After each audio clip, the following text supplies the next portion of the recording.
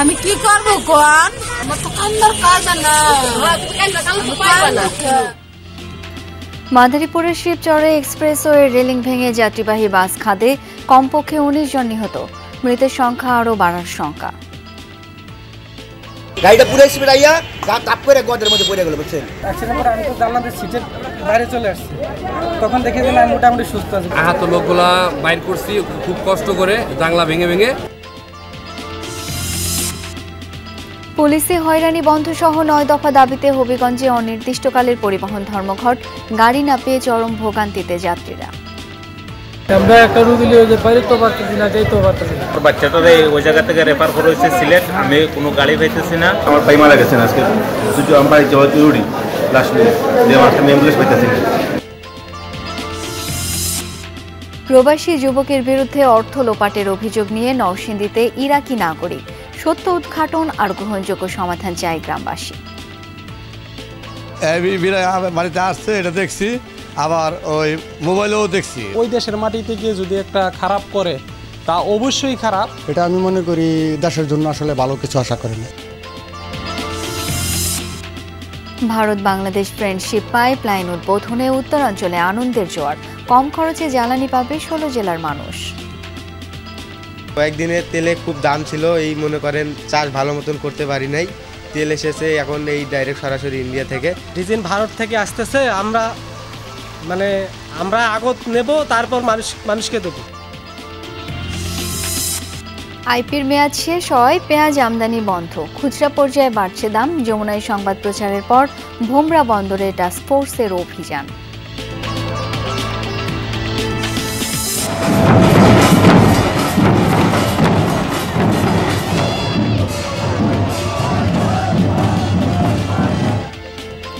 মহাবারুণীর স্নানোৎসবে মেতেছেন দেশের সনাতন ধর্মাবলম্বীরা, পাপ মোচনের আশা।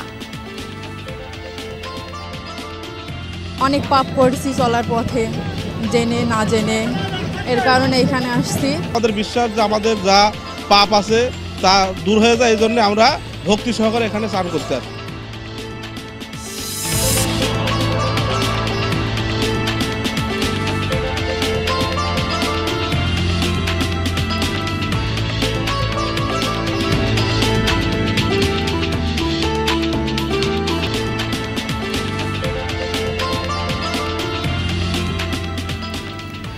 আমন্ত্রণ বিরতিহীন সংবাদ সারা দেশে, আপনাদের সঙ্গে আছি আমি শাওন দত্ত।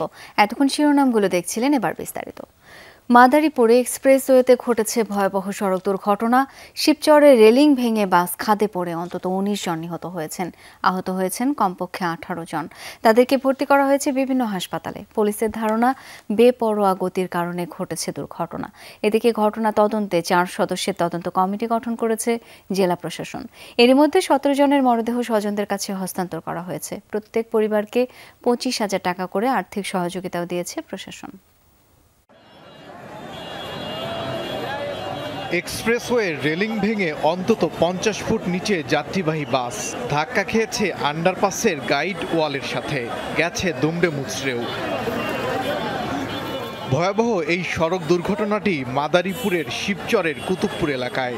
প্রত্যক্ষদর্শীরা জানায়, ইমাদ পরিবহনের বাসটি খুলনা থেকে ঢাকা আসছিল। চালক নিয়ন্ত্রণ হারালে ঘটে দুর্ঘটনাটি। গাড়িটা পুরো স্পিড আইয়া টাপ করে গদের মধ্যে পড়ে গেল, বুঝছেন? ধাপুরে পড়ছে দুই দেখছি, দাম হয়ে পড়ার সাথে সাথে একটা শব্দ হয়েছে বিশাল আকার। দুর্ঘটনাটি যখন ঘটে তখন সকাল 8:45। অনেক যাত্রী ছিলেন ঘুমিয়ে, তাদের কেউ হয়েছেন লাশ, কেউ বেঁচে গেলেও কাটছে না ভয় আর আতঙ্ক। অ্যাক্সিডেন্ট করে আমি তো জানলার সিটের বাইরে চলে আসছি, তখন দেখে যে আমি মোটামুটি সুস্থ। আহত লোকগুলা বাইর করছি খুব কষ্ট করে, জানলা ভেঙে ভেঙে। খবর পেয়ে উদ্ধার তৎপরতা চালায় ফায়ার সার্ভিস ও পুলিশ। ঘটনাস্থলে পাওয়া যায় 14 জনের মরদেহ, বাকিরা মারা যায় হাসপাতালে নেয়ার পর। 7:45 মেসেজ সমস্যা আছে, 7:45 8টা থেকে আমরা আসছি, আইসা এই পরিস্থিতি। আহতদের সুচিকিৎসার ব্যবস্থা করা হয়েছে এবং যারা মৃত্যুবরণ করেছেন তাদের লাশগুলো শনাক্তকরণের পর তাদের আত্মীয়স্বজনের কাছে হস্তান্তর করা হবে। আহতরা উপজেলা স্বাস্থ্য কমপ্লেক্সে চিকিৎসাধীন, মরদেহগুলো নেওয়া হয় সেখানেই। ভিড় জমান স্বজনরা।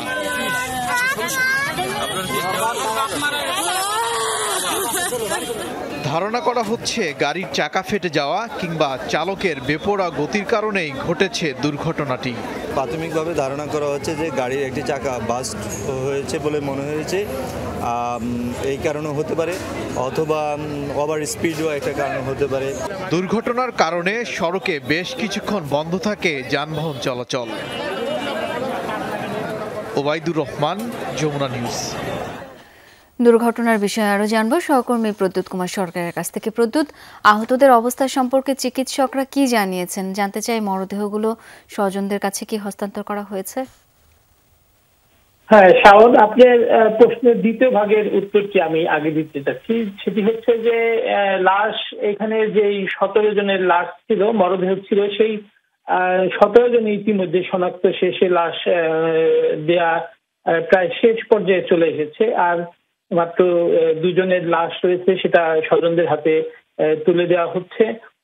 এবং আমরা দেখতে পেয়েছি যে আহত যারা ছিলেন এরা কিন্তু অনেকেই এখানে এই হাসপাতালগুলোর যে তারা রোগী রাখছেন না, তারা ঢাকা সহ বিভিন্ন স্থানে তারা ইতিমধ্যে রওনা হয়ে গিয়েছেন। এবং যারা দূর দূরান্তের স্বজনরা ছিলেন তারাও ইতিমধ্যে এই আহত এবং নিহত ব্যক্তিদের কাছে পৌঁছে কিন্তু তারা বিভিন্ন স্থানে তাদের উন্নত চিকিৎসার জন্য নিয়ে যাচ্ছেন। এবং অনেকে কিন্তু আবার আমরা এও দেখেছি সবাই যে একদম গুরুতর আহত হয়েছেন তাও না। আমরা এমনও মা এবং ছেলে দেখেছি, তারা দুজনেই কিন্তু, আনোয়ারা বেগম এবং তার যে শিশু সন্তান, দুজনেও সামান্য আহত ব্যতীত তারা কিন্তু পুরোপুরি প্রায় সুস্থ ছিলেন। তাদের কাছ থেকেও আমরা কথা বলেছি, যেটা আমাদের যমুনা টেলিভিশনে আজকে তাদের সাক্ষাৎকারও সকাল থেকে যাচ্ছে। তো যারা গুরুতর অবস্থায় রয়েছে তাদেরকে ইতিমধ্যে কিন্তু স্থানান্তর করে ঢাকা, ফরিদপুর সহ বিভিন্ন মেডিকেল কলেজে নেওয়া হয়েছে এবং সেখানে উন্নত চিকিৎসার আশায় তাদের নেওয়া হয়েছে। এবং মুমূর্ষ অবস্থায় যারা ছিল, আপনি জানেন যে এখানে মোট ঘটনাস্থলে 14 জন নিহত হয় এবং 3 জন শিবচরের বিভিন্ন যে হাসপাতাল রয়েছে সেখানে নিহত হয়, এবং ঢাকায় আরো 2 জন নিহত হয়। মোট 19 জন নিহত হয়েছে এবং তাদের লাশও দেওয়ার প্রক্রিয়া প্রায় শেষ পর্যায়ে চলে এসেছে। শাওন। প্রদ্যুৎ, ধন্যবাদ আপনাকে। এদিকে মাদারীপুরে সড়ক দুর্ঘটনায় নিহতদের পরিবারে আহাজারি আর শোকের মাতম। নিহত 19 জনের মধ্যে 8 জনের বাড়ি গোপালগঞ্জে। শহরের হীরাবাড়ি এলাকায় আফসানা মিমির মৃত্যুর খবর শোনার পর থেকে থামছে না আহাজারি কান্না। শোকস্তব্ধ স্বজনরা। তারা জানান, ময়মনসিংহ কৃষি বিশ্ববিদ্যালয়ের ছাত্রী আফসানা। মাস্টার্সের সার্টিফিকেট নিতে সকালে বিশ্ববিদ্যালয়ের পথে রওনা হয় আফসানা, কিন্তু ভাগ্যের নির্মমতায় লাশ হয়ে ফিরতে হলো তাকে।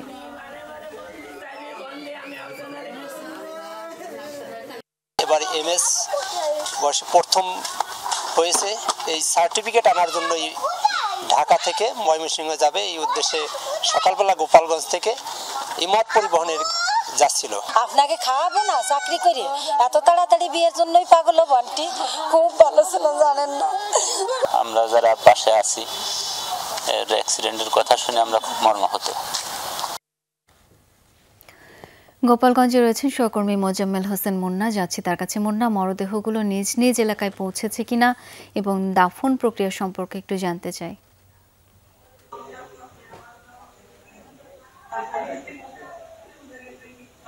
শাওন, আপনি জানেন যে আজকে সকালে ইমাদ পরিবহনের একটি বাস মাদারীপুরের শিবচরের মর্মান্তিক সড়ক দুর্ঘটনার শিকার হলে গোপালগঞ্জের 8 জনের মৃত্যুর খবর পাওয়া গিয়েছে। তো 8 জনের মধ্যে যারা মৃত্যুবরণ করেছে তাদের লাশ আমি যতদূর খবর পেয়েছি ততক্ষণ লাশ প্রক্রিয়া চলছে। আমি এই মুহূর্তে আফসানা মিমিদের বাসার সামনে রয়েছি। তো তার আত্মীয় স্বজনরা ইতিমধ্যে 15 থেকে 20 মিনিট হলো তার লাশ তার মামা বাড়ি গোপালগঞ্জ সদর উপজেলার বলাকোট গ্রামে নিয়ে যাওয়া হয়েছে। সেখানেই তার দাফন সম্পন্ন হবে। আমি যে আগে বলেছি যে 8 জন নিহত হয়েছে, তাদের লাশ ইতিমধ্যে যার যার বাড়িতে পৌঁছেছে এবং কারো কারো লাশ দাফনের প্রক্রিয়া রয়েছে বলে আমি যতদূর জানতে পেরেছি। তাদের লাশ এখন দাফনের কাজ চলছে। এই হলো আমার কাছে আপনার যারা নিহত হয়েছে তাদের সর্বশেষ। মুন্না, ধন্যবাদ আপনাকে। এদিকে বগুড়া ও পিরোজপুরে সড়ক দুর্ঘটনায় 2 জন নিহত হয়েছেন। সকালে পিরোজপুর সদরে বাসের ধাক্কায় মোটরসাইকেল আরোহী এক নারী নিহত হয়েছেন। এ সময় আহত হয়েছে তার সন্তান ও স্বামী। নিহত নাজনীন বেগমের বাড়ি নাজিরপুর উপজেলার বনিচাকাঠি গ্রামে। এছাড়া বগুড়ায় ট্রাকের ধাক্কায় মারা গেছেন সাব্বির নামে একজন। সকালে বগুড়া নাটোর মহাসড়কের জামাদরপুর বন্দর এলাকায় এই ঘটনা ঘটেছে।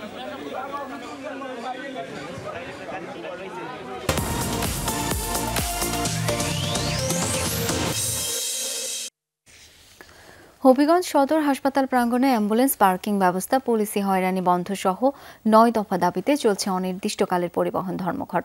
জেলা পরিবহন শ্রমিক ইউনিয়ন ও অ্যাম্বুলেন্স মালিক শ্রমিক সমিতির ডাকে সকাল 6টা থেকে বন্ধ রয়েছে সব ধরনের গণপরিবহন চলাচল। চলছে না অ্যাম্বুলেন্সও। পূর্ব ঘোষণা ছাড়া এমন সিদ্ধান্তে বিপাকে পড়েছেন যাত্রীরা।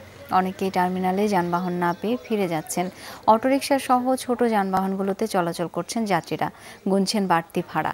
দাবি আদায় না হওয়া পর্যন্ত কর্মসূচি চলবে বলে জানিয়েছে আন্দোলনকারীরা। আমরা একটা রুগী লিয়ে যে বাইরেও পারতেছি না, যাইতেও পারতেছি না, গাড়িও পাইতেছি। পূর্ব ঘোষণা ছাড়া যে বাসের ধর্মঘটটা, এটা আমাদের যাত্রীদের জন্য, বিশেষ করে আমাদের যারা বিভিন্ন অফিস আদালত স্কুল কলেজের বিভিন্ন কাজে রওনা দেই, গাড়ি নেই, এখন কীভাবে যাইমু। বাচ্চাটা ওই জায়গা থেকে রেফার করে হয়েছে সিলেট, আমি কোনো গাড়ি পাইতেছি না, অর্থাৎ আমি বাইরের কোনো গাড়ি ওই জায়গায় আনতে পারতেছি না। আমার ভাই মারা গেছেন আজকে, আমার বাড়ি যাওয়া জরুরি, লাস্ট আমি অ্যাম্বুলেন্স পাইতেছি না। এ বিষয়ে আরও জানবো। এখন হবিগঞ্জ থেকে যুক্ত হচ্ছেন সহকর্মী প্রদীপ দাস সাগর। প্রদীপ, মানুষের ভোগান্তি নিরসনে কোনো পদক্ষেপ কি গ্রহণ করা হয়েছে কিনা সেটা একটু বলবেন। স্থানীয় প্রশাসন কি বলছে?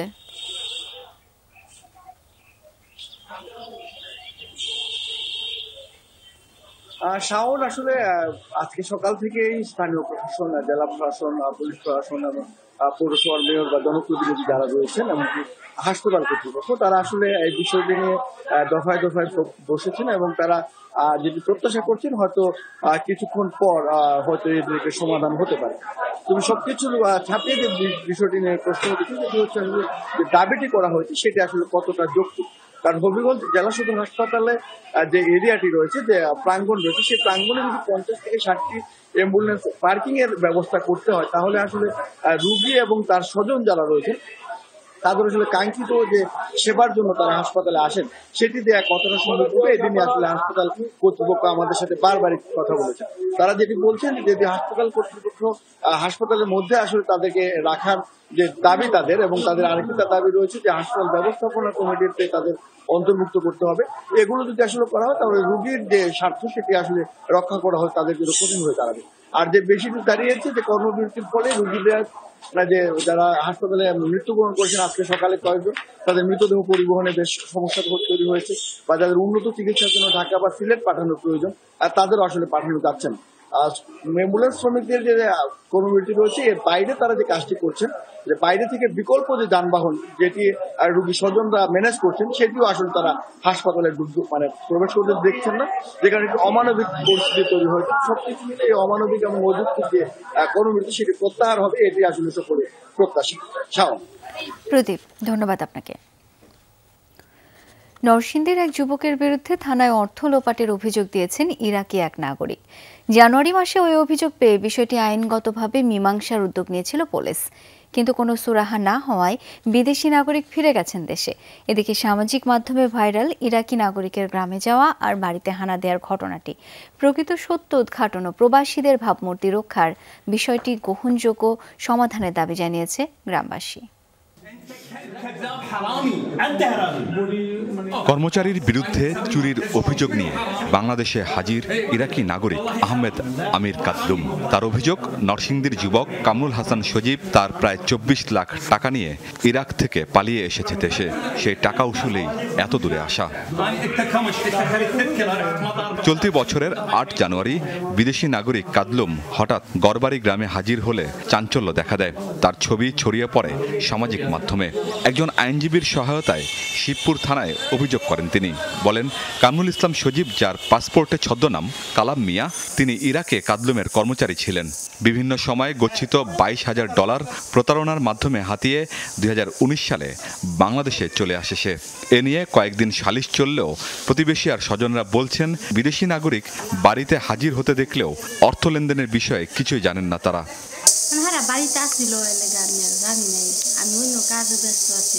আমার ভাসুর হয়, আমি তো এত কথা বলি না, জানিও না। বাড়িতে আসছে এটা দেখছি, আবার ওই মোবাইলেও দেখছি মানে বাড়িতে আসছে। এটাকে যতটুক বাংলাদেশিরা পরিশ্রম করে আগায় গেছে, এখন ওই দেশের মাটিতে গিয়ে যদি একটা খারাপ করে তা অবশ্যই খারাপ। এটা আমি মনে করি দেশের জন্য আসলে ভালো কিছু আশা করে না।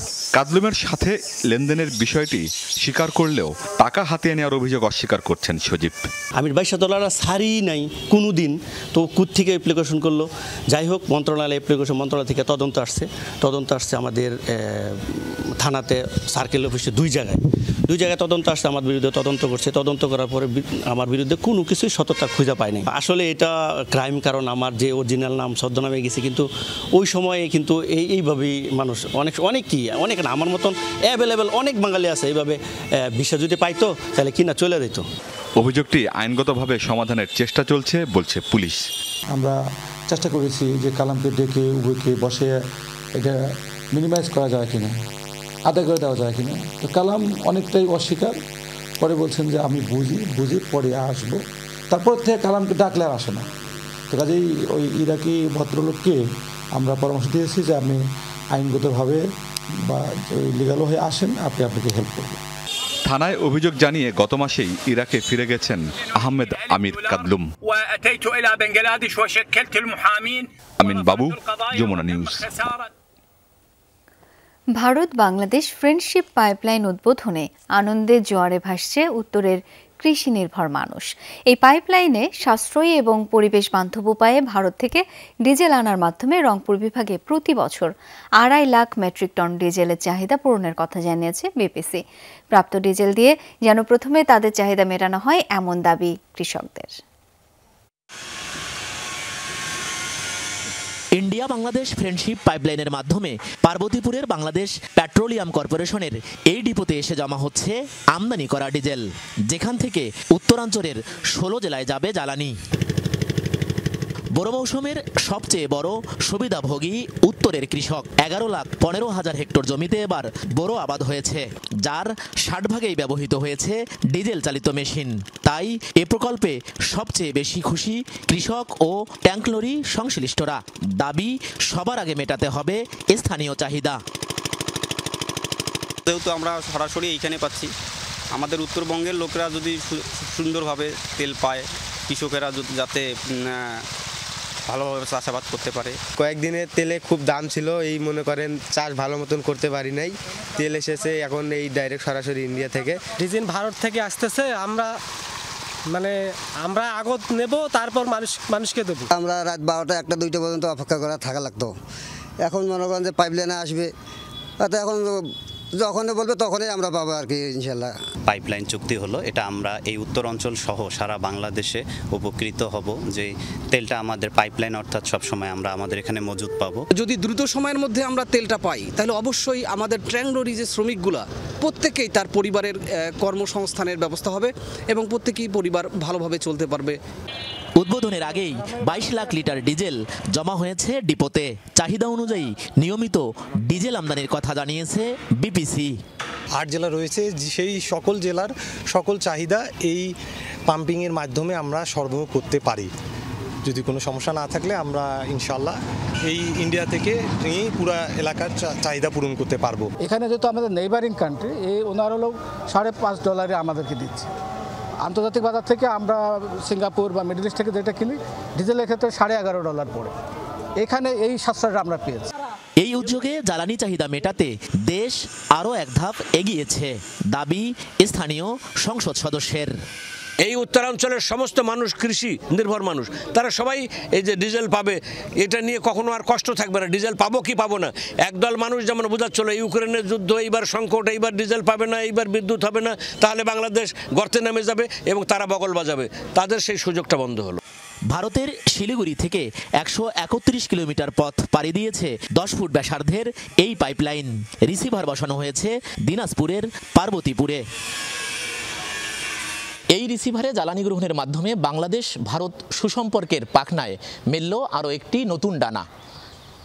এর মাধ্যমে জ্বালানি পরিবহনের সাশ্রয় এবং পরিবেশ বান্ধব প্রক্রিয়া প্রতিষ্ঠিত হবে। পাশাপাশি এই অঞ্চলের মানুষের দাবি, এখানে আসা জ্বালানি উত্তরাঞ্চলে সরবরাহের পর তা দেশের অন্য অংশে সরবরাহ করতে হবে।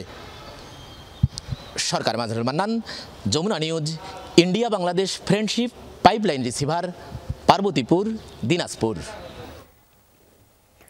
মোংলা বন্দরে বঙ্গবন্ধু রেলওয়ে সেতুর মেশিনারি পণ্য খালাসের কাজ শুরু হয়েছে। সকালে পানামা পতাকাবাহী এমভি এভার চ্যাম্পিয়ন জাহাজে বন্দরের ৮ নম্বর জেটিতে নোঙর করে জাহাজটি। মোংলা বন্দর কর্তৃপক্ষ জানায়, রেলওয়ে সেতুর পণ্য নিয়ে জাহাজটি ৭ মার্চ ভিয়েতনামের হাইফং বন্দর ছেড়ে আসে। ১৪৪ প্যাকেজের ১,৪১১ মেট্রিক টন পণ্য পৌঁছে মোংলা বন্দরে। দুদিনের মধ্যে পণ্য খালাসের পর নৌপথে সেগুলো বঙ্গবন্ধু রেলওয়ে সেতু কর্তৃপক্ষের কাছে পৌঁছে দেওয়া হবে। এর আগে গেল ৫ মার্চ হাইডং 9 জাহাজে আসে বঙ্গবন্ধু রেলওয়ে সেতুর ১,৫৫৬ মেট্রিক টন পণ্য।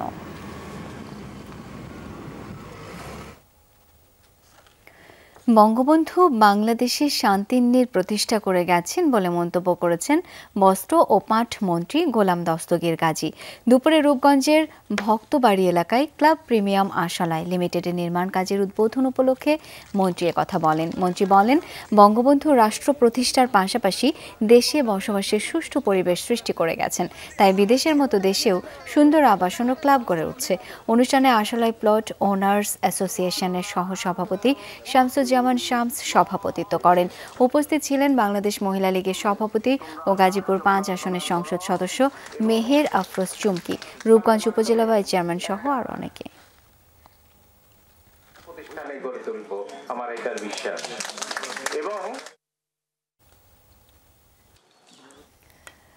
আগামী 22 মার্চ গৃহহীন ও ভূমিহীন মুক্ত এলাকা হিসেবে ঘোষিত হতে যাচ্ছে পটুয়াখালী সদর উপজেলা।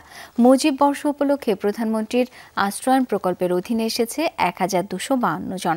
এতে স্বস্তিতে এসব মানুষ হচ্ছেন স্বাবলম্বী। ছিলেন নদী ভাঙনের শিকার, ছিল না নিজের জমি ঘর। মুজিববর্ষ উপলক্ষে বদলেছে সেসব চিত্র, মিলেছে নতুন ঘর, হয়েছে মাথা গোজার স্থায়ী ঠিকানা। পটুয়াখালী সদরের ১,২৫২ জন এসেছেন প্রকল্পের আওতায়। নিজস্ব একটি ঠিকানা পেয়ে উচ্ছ্বসিত এসব মানুষ। চাষাবাদ করছেন, শাকসবজি গড়েছেন, হাঁস মুরগির খামার, হচ্ছেন স্বাবলম্বী। পটুয়াখালী থানার পিছনে ওই জায়গায় স্বাধীনের পর হইতে এই যাবৎ ভাড়া রয়েছি। প্রধানমন্ত্রী ছিল, এখন একটু নিজের জায়গায় থাকি। মাননীয় প্রধানমন্ত্রী আমাদেরকে ঘরটা দিয়েছে, আমরা এখন খুব শান্তিতে আছি, ভালো আছি। 4টে গাছপালা লাগাইছি, হাঁস মুরগি পালি, গরু পালি। গত 2 বছর ধরে ধাপে ধাপে করা হয়েছে ভূমিহীনদের তালিকা, নিশ্চিত করা হয়েছে নাগরিক অন্যান্য সুযোগ সুবিধাও। ইউনিয়ন পরিষদের চেয়ারম্যান মেম্বার সহ গণ্যমান্য ব্যক্তিদের নিয়ে এই নামের তালিকা করা হয়েছে। পটুয়াখালী সদর উপজেলাতে আমরা এ পর্যন্ত মুজিব বর্ষের গৃহ নির্মাণের জন্য আমরা প্রায় 1252টি গৃহ নির্মাণ করে আমরা হস্তান্তর করেছি। স্থানীয় সংসদ সদস্য জানালেন, 21শে মার্চ গৃহহীন ও ভূমিহীন মুক্ত এলাকা হিসেবে ঘোষণা করা হবে পটুয়াখালী সদর উপজেলা। পটুয়াখালী সদর, মির্জাগঞ্জ এবং দুমকি এবং সেই সাথে গলাচিপা এবং রাঙাবালি, এই 5টি উপজেলা গৃহহীন মুক্ত ঘোষণা হবে। ওবায়দুর রহমান, যমুনা নিউজ। অনুমতি না থাকায় 16 মার্চ থেকে বন্ধ হয়ে গেছে ভারতীয় পেঁয়াজ আমদানি। পাইকারি বিক্রেতাদের অভিযোগ, তার আগে আমদানিকারকরা বিপুল পরিমাণ পেঁয়াজ আমদানি করেছে, তবে সবটাই এখন গুদামে মজুদ, যার প্রভাব পড়ছে খোলা বাজারে। বাড়ছে এই দাম, দিশেহারা ক্রেতারা। কয়েকদিন আগেও সাতক্ষীরার খোলা বাজারে ভারতীয় পেঁয়াজের দর ছিল কেজিতে 25 থেকে 26 টাকা আর দেশিজাত 28 থেকে 29 টাকা। তবে হঠাৎই ভারতীয় পেঁয়াজের দাম বেড়েছে 5 থেকে 6 টাকা, দেশিতে বেড়েছে 2 টাকা। আগে 30 করে কিনছি, এখন তো 36 বলতেছে, 35-36। দাম তো বাড়তেই আছে। দামের তো কোনো কম দেখতে পাচ্ছি না। যার সময় দাম বেশি উঠে যাচ্ছে বলে তার সমস্যাই, আয় কম ব্যয় বেশি হলে তো সমস্যা হবে। পাইকারি বিক্রেতাদের অভিযোগ, আমদানির অনুমতি বন্ধ থাকায় বাড়তি লাভের আশায় পেঁয়াজ গুদামজাত করেছেন আমদানিকারকরা। এই কারণে মাল যেগুলো আসছিল, যারা আমদানি করেছিল, দাম বাড়ার আশা মাল হাতে আটকায় রাখছে, এই কারণে দামটা বাড়তেছে। এই মাল স্টক করে রাখার অর্থ বাজারে মাল ঢুকতেছে না, আমদানি হচ্ছে না, এই কারণে দাম বেশি। দাম বৃদ্ধির কথা স্বীকারও করছেন আমদানিকারকরা। বাজার ঠিক রাখতে আইপি ছাড়ার বিকল্প নেই বলছেন ভারতীয় এক রপ্তানিকারক। একটা গোডাউনে আছে, একটা ফ্যানও লাগাইতে পারি না এখন। এই ফ্যানের যে না মাল পচে যাবে, পচে গেলে ওখানে একটা শর্টেজ হবে, ঘাটতি হবে, তার জন্য হয়তো 1 টাকা 2 টাকা বেশি হতে পারে, স্বাভাবিক কাঁচামাল। ভারত সব সময় বাংলাদেশের ভালো চায়, সরকারকে রিকোয়েস্ট করেন কি ইম্পোর্ট খুলে দে, তাহলে এখানে রেট সমান হয়ে যাবে। তবে রমজান উপলক্ষে বাজারের সংকট ও অস্থিতিশীল পরিবেশ সৃষ্টির সম্ভাবনা নেই বলে দাবি ব্যবসায়ী নেতাদের। বাজারের সামনে রমজান উপলক্ষে যে কৃত্রিম সংকট বা বাজার অস্থিতিশীল হবে মনে করছে, আমার মনে হয় না এরকম পরিবেশ তৈরি হবে। কারণ প্রতিদিনে যে পরিমাণ গাড়ি প্রবেশ করছে ভারতীয় ট্রাক পেঁয়াজ নিয়ে, বাজারে পুরো 1 মাসের 10 দিনে যে পরিমাণ আমদানি হয়েছে, যেটা পুরো মাসে আমদানি হয়। রমজানে পেঁয়াজের দাম নিয়ন্ত্রণে রাখতে নিয়মিত বাজার মনিটরিংয়ের আশ্বাস জেলা প্রশাসকের। ইতিমধ্যে ব্যবসায়ীদের সঙ্গে কথা বলেছি, তাদেরকে সতর্ক করেছি যে এরকম অস্থিতিশীল পরিস্থিতিকে যেন সৃষ্টি করতে না পারে। ম্যাজিস্ট্রেট ভোক্তা অধিকার সমন্বয়ে আমরা মোবাইল কোর্ট পরিচালনা করব। সবশেষ 5 থেকে 15 মার্চ ভুমরা বন্দর দিয়ে আমদানি হয়েছে 974 ট্রাক ভারতীয় পেঁয়াজ। ভুমরা স্থলবন্দরের প্রতিটি গোডাউনে এভাবেই মজুত করে রাখা হয়েছে পেঁয়াজ। অন্যদিকে খোলা বাজারে বাড়ছে পেঁয়াজের দাম। প্রশাসন যদি এখনই মনিটরিং না করে তবে আসছে রমজানে এই দাম আরও বাড়বে বলছে খুচরা বিক্রেতারা। আকরামুল ইসলাম, যমুনা নিউজ, সাতক্ষীরা। সাতক্ষীরার ভোমরা স্থল বন্দরে গুদামে অবৈধভাবে পেঁয়াজ মজুত রাখার অভিযোগে 3টি প্রতিষ্ঠানকে 50,000 টাকা জরিমানা করা হয়েছে। সকাল 11টা থেকে বেলা 1টা পর্যন্ত এই অভিযান চালায় প্রশাসন। পরিদর্শন করা হয় বিভিন্ন গুদাম। অভিযানের খবরে অনেক আমদানিকারক গুদামে তালা লাগিয়ে পালিয়ে যায়। এ সময় 3 প্রতিষ্ঠানে অবৈধভাবে পেঁয়াজ মজুত রাখার প্রমাণ মেলে জরিমানাও করা হয়। সেই সাথে মজুতকৃত পেঁয়াজ বাজারে ছেড়ে দেওয়ার নির্দেশনা দেওয়া হয়। জেলা প্রশাসনের নির্বাহী ম্যাজিস্ট্রেট জানান, রমজান ঘিরে পেঁয়াজের কৃত্রিম সংকটের চেষ্টা চলছে। অবৈধভাবে পেঁয়াজের মজুত ও অতিরিক্ত দামে বিক্রি নিয়ে সকাল থেকে যমুনা টিভিতে সংবাদ প্রচার হয়। এরপরই অভিযানে নামে প্রশাসন। মহাবারণের স্নানোৎসবে মেতেছেন সনাতন ধর্মাবলম্বীরা। ওরাকান্দির ঠাকুরবাড়ি সহ দেশের বিভিন্ন স্থানে উৎসব মুখর পরিবেশ। অংশ নিয়েছেন হাজারো হরিচাঁদ ঠাকুরের অনুসারীরা। আশা পাপ মোচনের জোরদার করা হয়েছে নিরাপত্তা ব্যবস্থাও।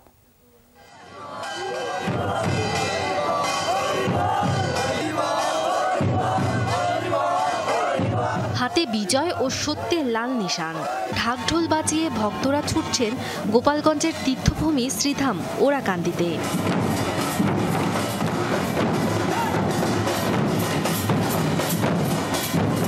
সাধু হরিচাঁদ ঠাকুরের 212তম জন্মতিথি পালন ও স্নানোৎসবকে কেন্দ্র করে 3 কিলোমিটার এলাকা জুড়ে বসেছে মেলা। দেশের বিভিন্ন স্থান থেকে জড়ো হয়েছেন ভক্ত অনুসারীরা। তাদের পদচারণায় মুখর কাশিয়ানীর ওরাকান্দি ঠাকুরবাড়ি। পূর্বপুরুষের আত্মার শান্তি কামনায় অংশ নেন গঙ্গা স্নানে। আমার জীবনে যে অন্যায় অপরাধ যা করেছি না কেন, আমি ঠাকুরের শ্রীচরণের ক্ষমা ভিক্ষা চাইছি। অনেক পাপ করেছি চলার পথে, জেনে না জেনে, এর কারণে এখানে আসছি। পুণ্য স্থানে এসেছি, যদি সাধুগুরু কৃপায় তাদের চরণ ধুলো পেয়ে যদি আমার কিছুটা পুণ্য অর্জন হয়। ঠাকুরের লক্ষ লক্ষ ভক্তগণ দেশ এবং দেশের বাইরের বিদেশের থেকেও এসে এই যথারীতি আগের মতন এই দিনটি তারা উদযাপন করছেন। নাটোরের সদাই উপজেলার গদাই নদীর বাকসুর ঘাটে শুরু হয় পুণ্যস্নান। ভিড় জমান হাজারো পুণ্যার্থী ও সাধু সন্ন্যাসীরা, আশা পাপ মোচনের। বহুকাল আগে সতীর স্বামীর সঙ্গে সীতা একসাথে দাহ করা হয়েছিল, তাই সেই জন্য এখানে সতীর ঘাটে স্নান করা হয়। আমাদের বিশ্বাস যে আমাদের যা পাপ আছে তা দূর হয়ে যায়, এই জন্য আমরা ভক্তি সহকারে এখানে স্নান করতে আসি। সারা বছর আমরা অনেক পাপ করি, এই পুণ্যতিথিতে স্নান করলে আমাদের পাপ মোচন হয়, সেই জন্য আমরা এখানে স্নান করতে আসি। প্রতি বছর দোল পূর্ণিমার 12 দিন পর চৈত্র মাসের মধুকৃষ্ণার ত্রয়োদশীতে এ স্নান উৎসব অনুষ্ঠিত হয়। রাতে হবে কালী পূজা। সিয়াম মিন্তা মাহফুজ।